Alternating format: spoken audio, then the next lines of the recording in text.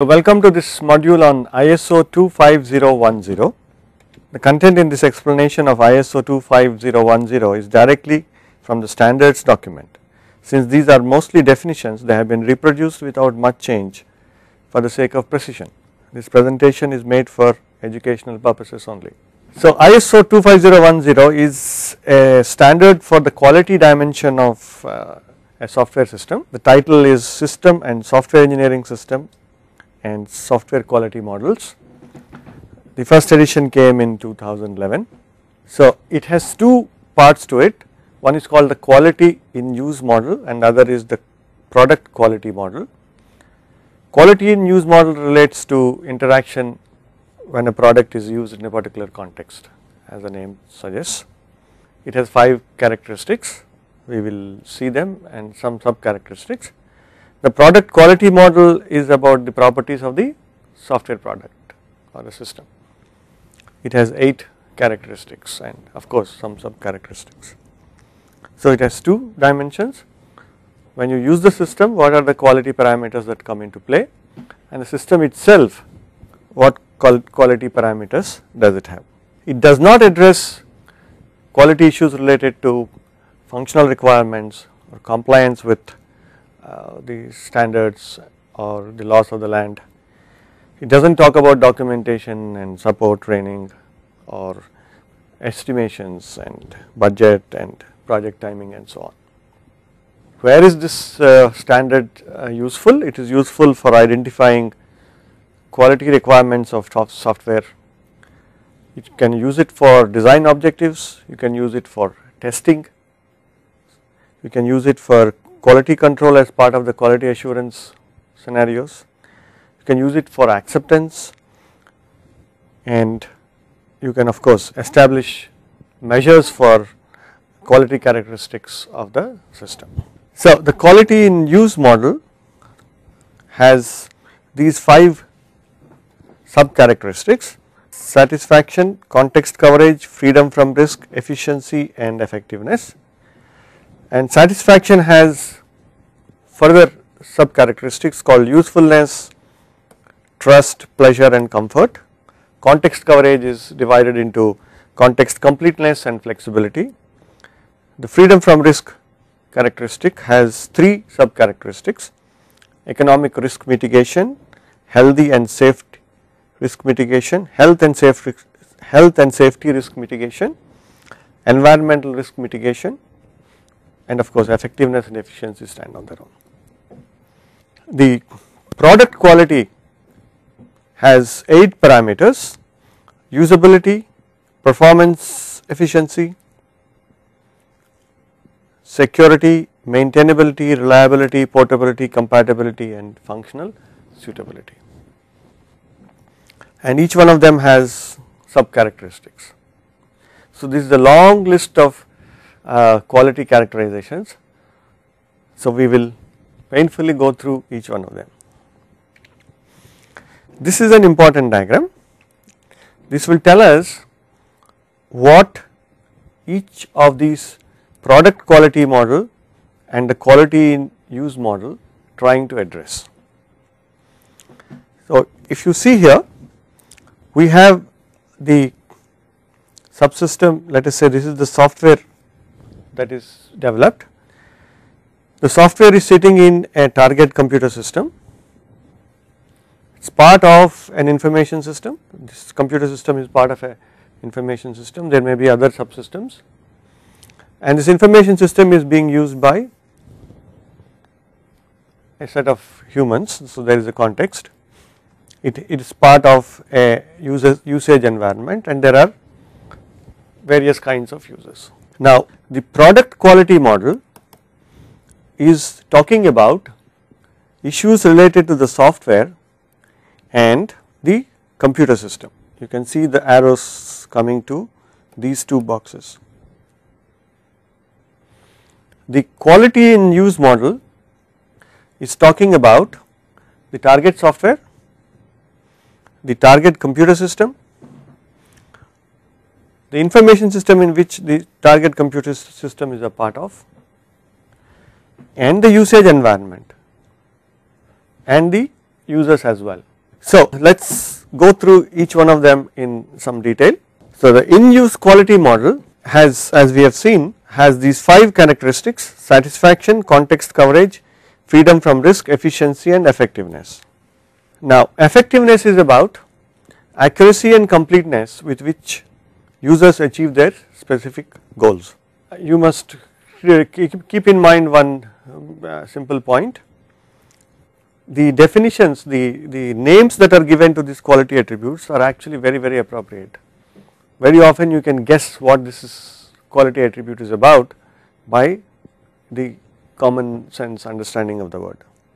Okay. So effectiveness quality attribute is talking about how accurate and complete is the software, help me achieve the goal that I am interested in. Okay. You can actually define it as degree to which I can achieve my goal. Now efficiency deals with resources expended in relation to the accuracy and completeness with which users achieve their goal. So what kind of resources are considered? You can talk about human resources, you can talk about materials, you can talk about the cost and so on. So the other property we have in in-use quality model is satisfaction. Satisfaction talks about usefulness, trust, pleasure and comfort. Now satisfaction is generally about, is the user happy with the product that is, so it is talking of a product or a system in a specified context of use, and if the user needs are met or not, how satisfied is the user. So it is the user's response to interact with the product or the system. Satisfaction is the response of the user. So there are 4 sub characteristics, it can be divided into 4 sub characteristics: usefulness, trust, pleasure and comfort. Now usefulness is about if the goals are achieved or not. Trust is the confidence that the user has on the product, and pleasure is he having fun while using the product, or is it very painful to use the product. Very often we do not go and run some system or software because it is a tedious, painful process. So pleasure sub characteristics actually tries to characterize that. Comfort is how easy or difficult in terms of physical comfort to handle the software system. So these 4 characteristics form part of what is called satisfaction, which is a in-use quality characteristic. So the next one is what is called freedom from risk. Freedom from risk actually has 3 sub characteristics related to economics, health and environment. So essentially we are talking about, is there any risk in using the software. So a simple example is, let us say I am making a purchase, an e-commerce transaction. Now is it possible that my credit card credentials will be compromised? Okay, that means there is a risk involved. How well is the system taking care of it? If I try to operate this computer system, is it possible I will get an electric shock? So there is a health or safety risk there. So these kinds of issues also have to be considered, and how free is the system from such risks. So the next sub characteristics of in-use quality is context coverage.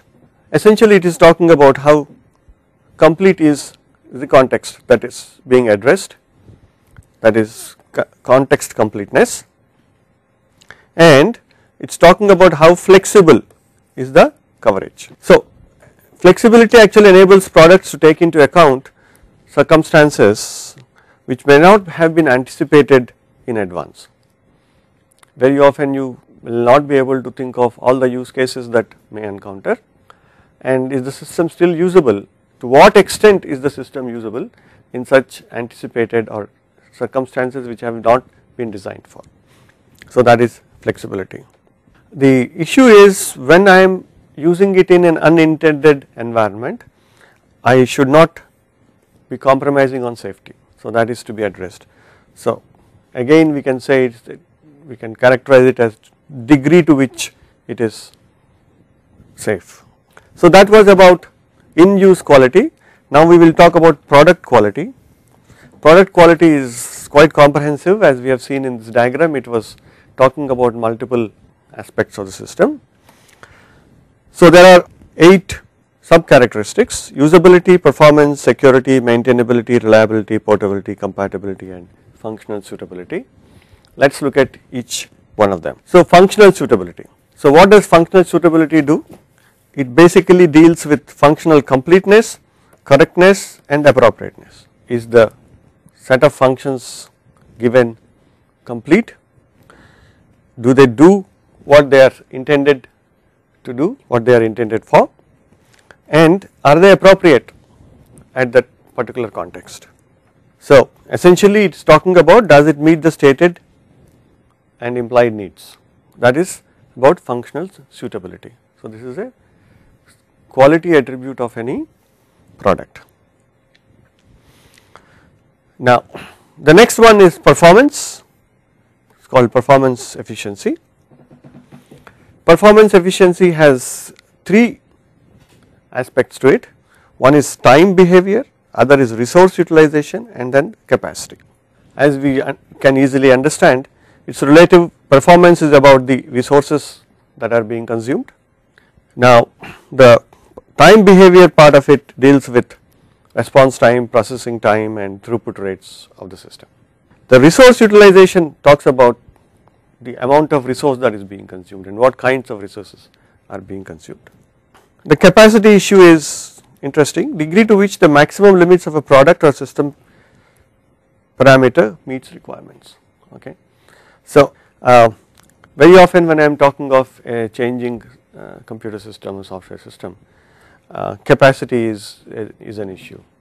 It is also actually a quality attribute in the domain, and the domain quality attribute. For example, if I am interested in writing some banking software, the domain person will say, look, I am interested in taking it to 200,000 branches. Today I have only 1000 branches, but very soon I want my software system, that is my capacity, I want my software system to expand to that capacity. So the domain people also use this term. So the next software attribute we will look at is compatibility. Compatibility has 2 sub characteristics: coexistence and interoperability. So essentially the software system is working in the context and it should be able to work with the other components that are there in the system, and it should be able to exchange information with it. So that is what we call compatibility, captured under coexistence and interoperability. This is a very important quality attribute, usability. Now it deals with how effectively and efficiently is the user able to use the system. Now it has several sub characteristics. These are appropriateness, recognizability, which is talking about, is the product appropriate for the needs? Am I trying to cut an apple with a scissors, or am I using a knife? You can see it is obviously a function of first impressions. When I look at some software and I say you can use this for some word processing, or you can use it for creating a web page, I will immediately form my own impressions on whether this is the right one for me or not. So when I might look at a demo of the software, some video clip, then that will immediately give me some ideas. So am I able to recognize the fact that this software is appropriate for me? So it is actually an important aspect. It should not only be appropriate, but the user should be able to see quickly that it is the right software. Okay, it is a subtle but very interesting and important point. If it is not recognized, if the appropriateness is not recognized immediately, you might lose the user. The second one is about learning curve, how big is it difficult or easy to learn. User error protection, interface aesthetics and accessibility. So operability is about how easy or difficult it is to use in terms of attributes that it has. Shortcuts maybe are an example of to make it operable.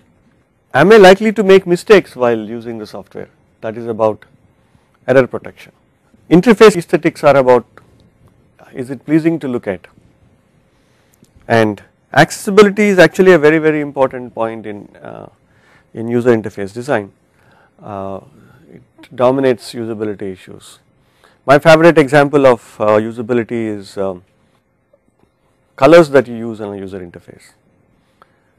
Suppose you have red buttons with green background on them, with the letters written on. The button is red and the letters, the labels on the button are green. So 10% of the males will not be able to see it because they are red green blind. Okay, that is a usability issue. And of course we are also talking about more serious disabilities and how is the software capable of adapting to such scenarios. So that is about usability. The next quality attribute is reliability. Now this is obviously a very important point. If the system is not reliable, you will not use it. It talks about essentially is the system operable for a certain period of time, that is the expected specified period of time. It has 4 characteristics. One is maturity. We say if a system is mature, this operating system is mature, this word processor is mature, the browser is mature. By that I mean it is evolved through various versions, and more often than not it does not crash, right, we know that. So more strictly speaking, the maturity of a system is defined as the reliability that the system has under normal operation. The concept of maturity of course can be assigned to other quality attributes as well, essentially the degree to which they meet requirements under normal operations. We are talking of normal operations, mind you. The next sub characteristic of reliability is availability. How much is it operational and accessible when required for use? When I need the system to use, it should be available. So essentially we are talking of proportion of the time to which the system is up. Then we have fault tolerance and recoverability as sub characteristics of reliability. So fault tolerance is even if there is a small failure somewhere, it should continue to work. If I give a print command and the printer is down, my system should not cease.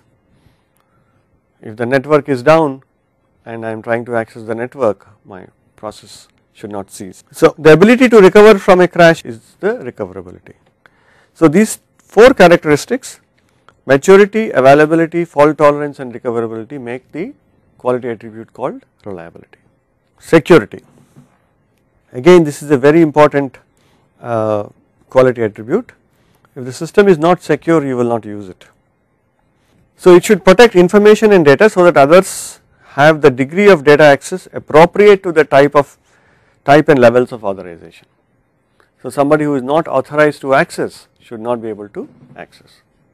Appropriateness is an issue. So it is not just about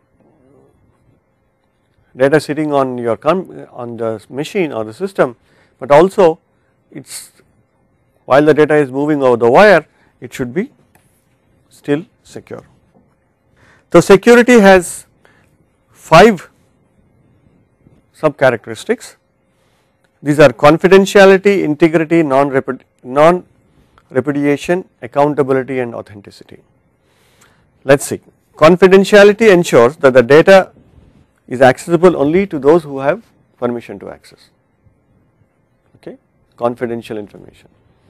There may be levels of access rights and only those people who are entitled to access should get access, that is confidentiality.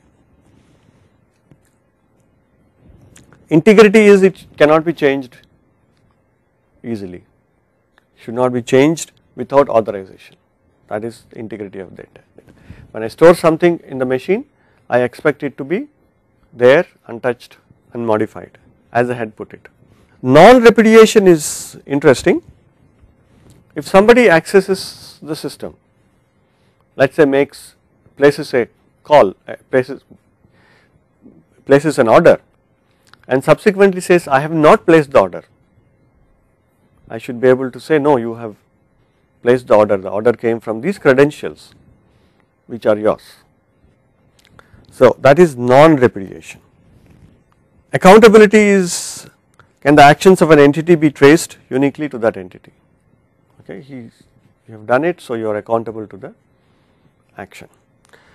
And authenticity is, can the subject or resource can be proved to be the one he is claimed.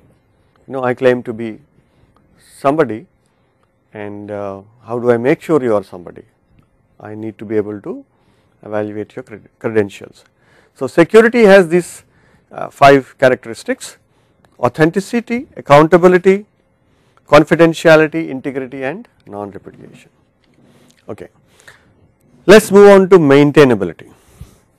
It is basically about how difficult is it to maintain the software. The modifications that you may make to the software may include corrections, improvements or adaptations.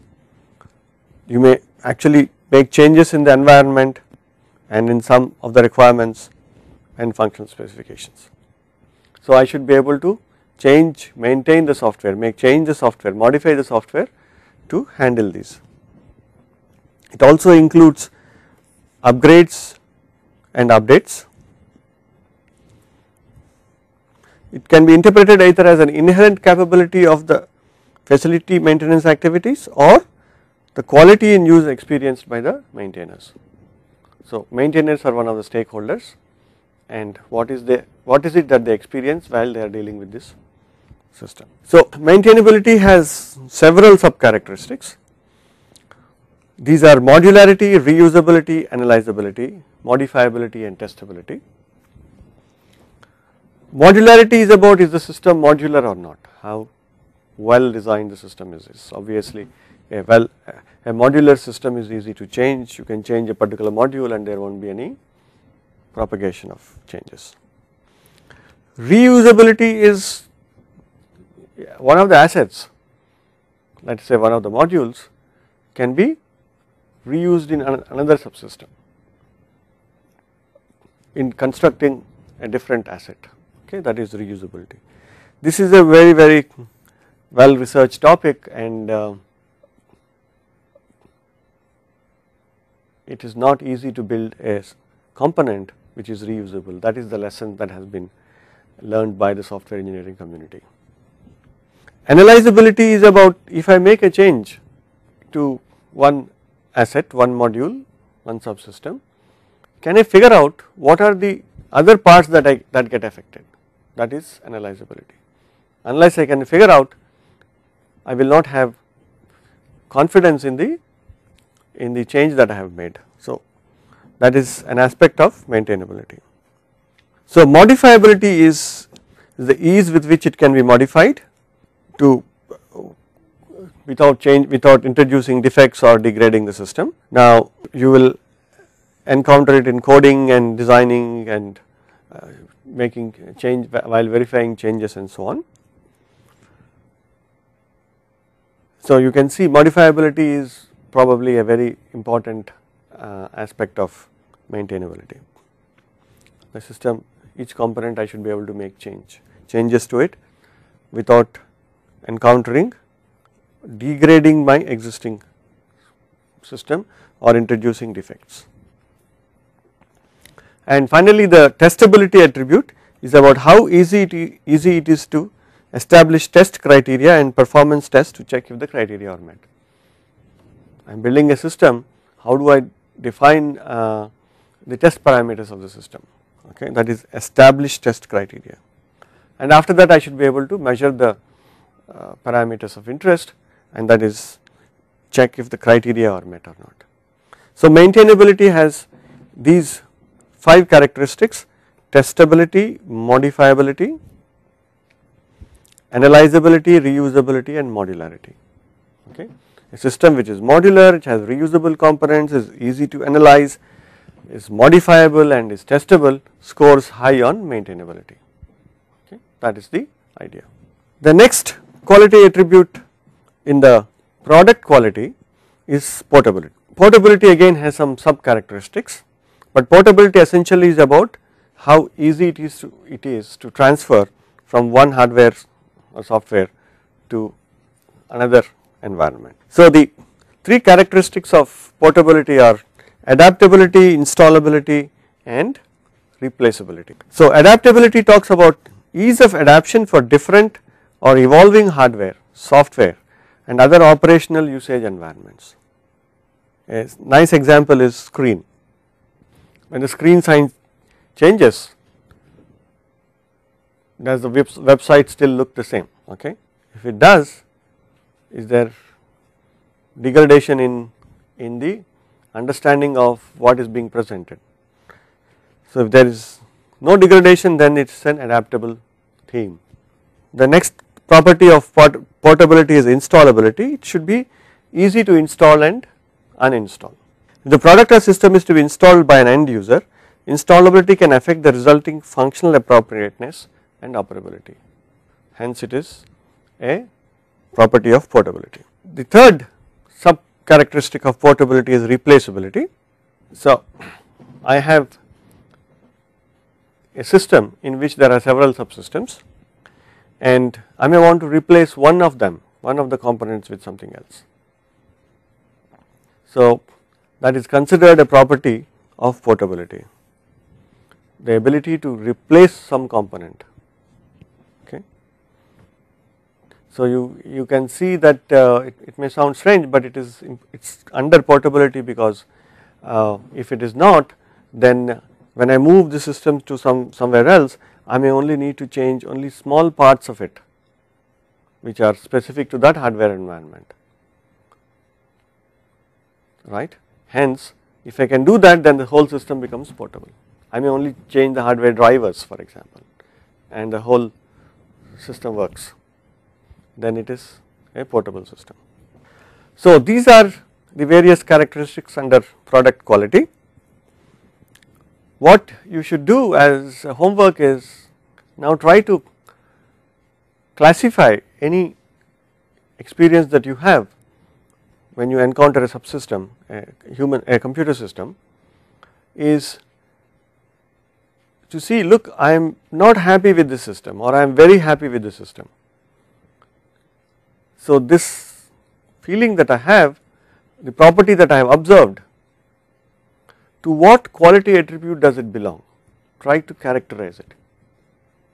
You may find that sometimes it belongs to more than one quality attribute, but this is an exercise which will help you sharpen your observation skills and understand what quality attributes are. What you should do is to keep in front of you a printout of these two figures, this one and this one. Try to classify your experience into one of these characteristics. Thank you.